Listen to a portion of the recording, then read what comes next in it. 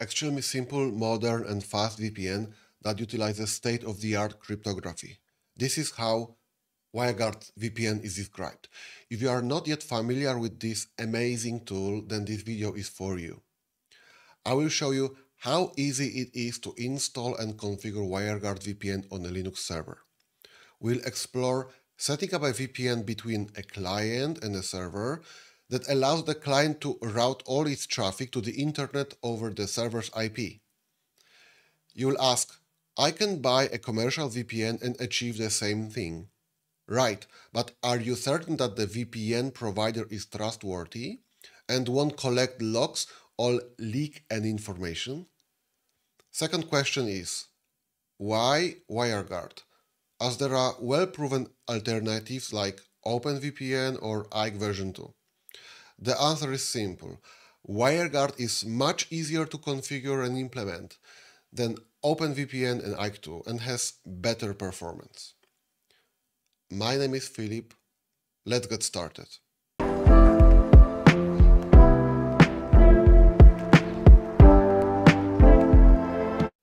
I will show you how to install and configure the tool on Ubuntu, but WireGuard is available for all major Linux distributions, Windows, macOS, Android, iOS, and also some routers support it out of the box, like ARM version of MikroTik.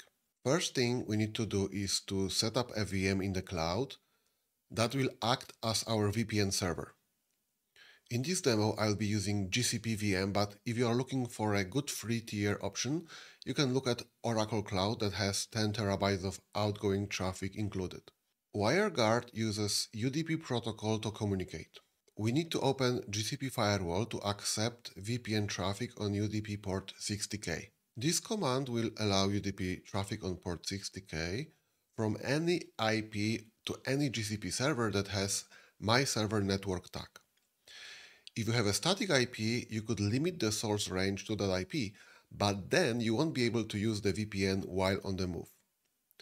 As for the 60K port, it can be any port. I just picked 60K as that's the port we'll set up WireGuard to listen on. Next step is to set up a GCP VM.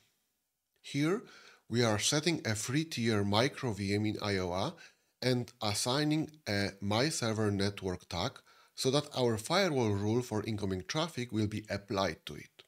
Let me log into the VM.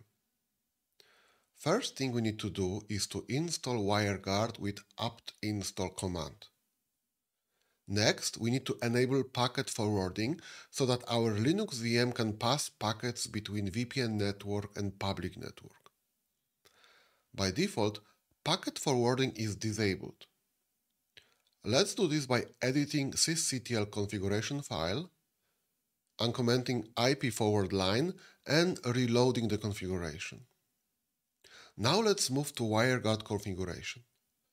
First thing we need to do is to generate a key pair for the server and the client. It's similar to what you do for SSH. On the server, I'll go to etc WireGuard folder and generate a private key with wg-genk command. By default, it prints the key on the screen, so let's redirect the key to a file. This key should be kept secret and not shared with anyone. Let's derive our public key from the private key with wg-pubkey command. Again, it will display the key on the screen. In order to save it to a file, let's redirect the output. We have a key pair for the server. While I'm at it, let me generate the keys for the client. Now, let's focus on configuring WireGuard. It can be done with wg command plus some IP commands, or with wg quick script that will execute those commands for us. Of course, let's go with the easier option. I'm creating a wg0 configuration file on the server. We have two sections. The interface section refers to our local part of the tunnel. Here we put the IP address that will be assigned to the wg0 interface, UDP port that our WireGuard will listen on, and the server private key. Let's set up the client part at the same time. We'll use .2 as the local VPN address for the client, 60K as the listening port, and put the client's private key. We are halfway there. Going back to the server configuration file, we have to define our clients. It's done in the peer section. We need to put our client public key and its VPN IP. You can define multiple peers just by adding another peer section for every client. Please mind that I'm not specifying a client public IP address. With this approach, it will be always the client that needs to initiate the connection to the server. Clients can connect from any IP and server will figure out who is sending the data by using the key. Moreover, it allows for IP roaming. Your source IP will change and the VPN will keep working. Let's now switch to the client and add peer section pointing to the server. In the public key field, we'll enter the server's public key. In the allowed IP field, we'll enter server's VPN IP, and in the endpoint field, we'll enter server's public IP and port. I will grab it with gcloud command. All is set. Let's try to bring our tunnel up. It's done by running wg quick script with app parameter and the interface name. First on the server side. Please mind that the interface name needs to match with the config file name that you've created.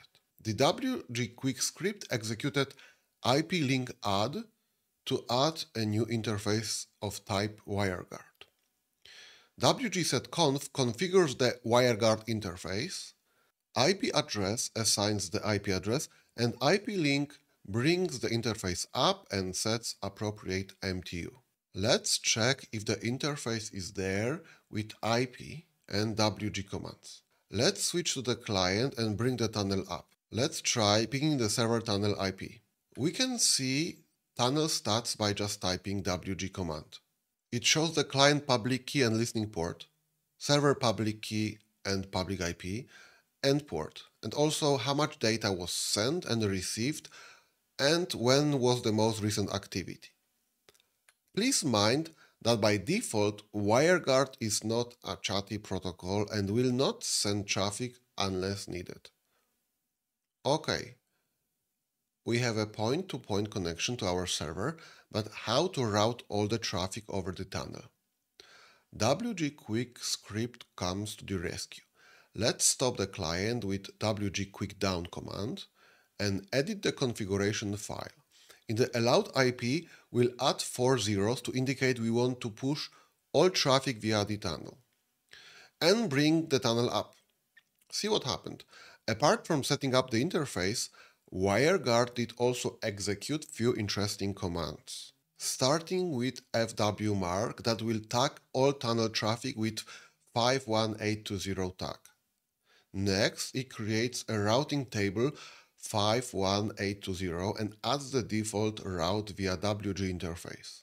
In other words, anything that reaches 51820 routing table will be sent via WG0 interface. In Linux, you can have multiple routing tables and define certain rules which routing table to use. We have a rule that checks for 51820 tag on the packet.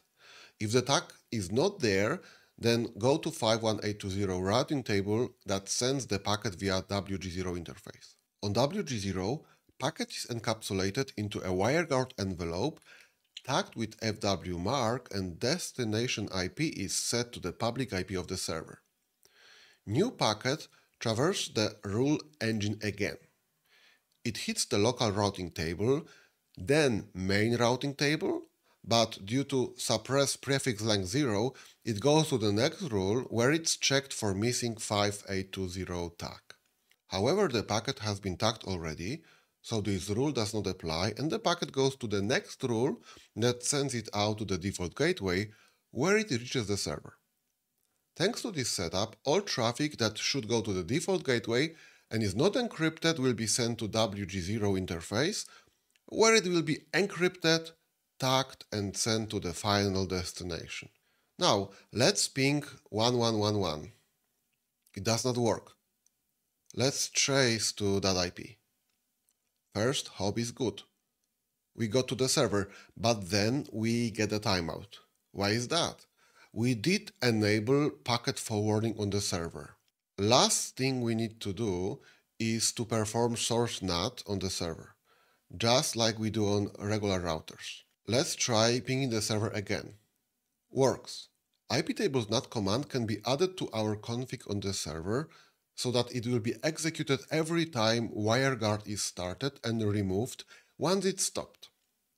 Let's do this by adding them to WG configuration file. Now, when we stop the VPN on the server, as you can see, NAT was removed. Let's bring the VPN up. NAT was added. Last thing to do is enable Wireguard service to start at boot. Now, you are all set. It took a while to explain what's going on behind the scenes, but configuration process is very easy.